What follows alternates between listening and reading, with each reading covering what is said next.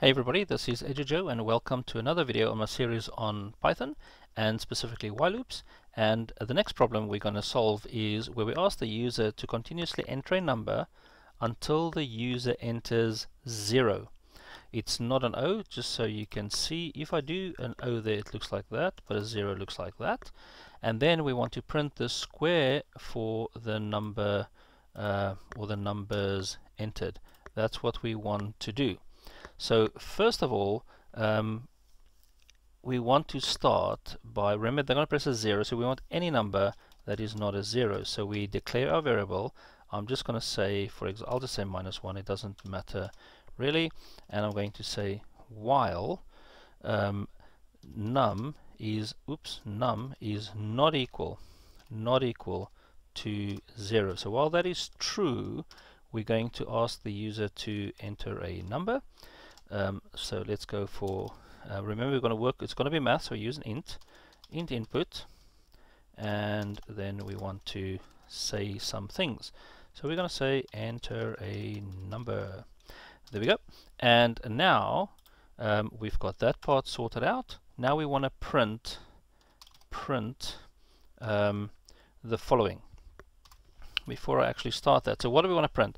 So let's say the user enters 5. We want to print the square for the numbers entered.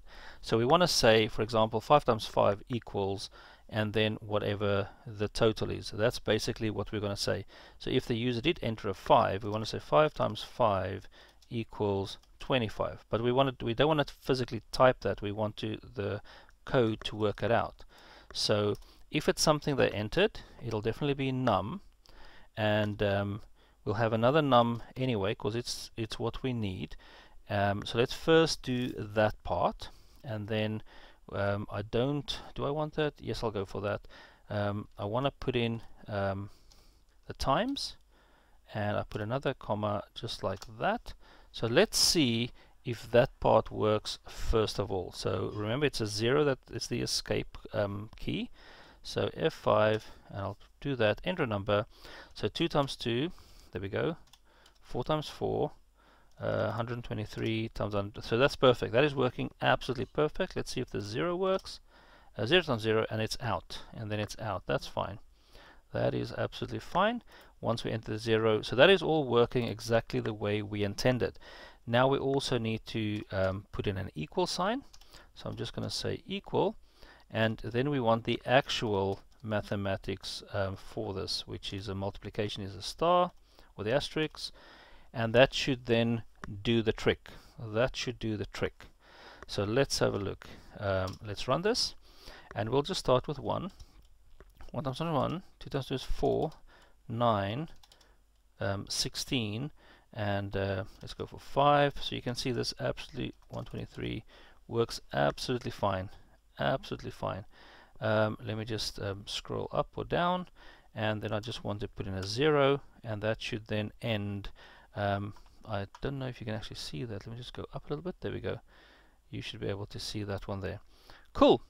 So that all works exactly the way we planned. So this is again a nice a little thing that you can use. Obviously you can also just use it to quickly print out the times table if you wanted to, from 1 to 12 or something like that, but you'll probably use a for loop for that anyway. But this is just to work out any specific one that you wanted to work out. So for example, if that was not great, I'm going to get an error now. I'm going to get an error. I pressed enter again. So let me try that. F5. So if you wanted to know what, I don't know, 1 2 3 4, what the square of 1 2 3 4 is, you will see, oh, it's 1.5 million. 1.5 million is the square, and if we wanted to use 100, it'll be 1,000, sorry, 10,000, and the 0 obviously will just take us out. 0 times 0 is 0, but it's a neat little sort of square calculator, I guess, that you code for yourself.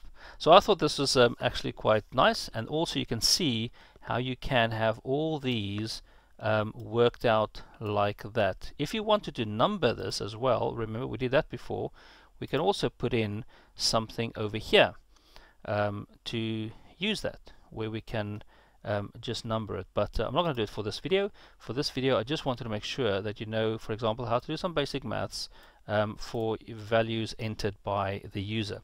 Thank you very much for watching. I hope to see you in the next video. Goodbye.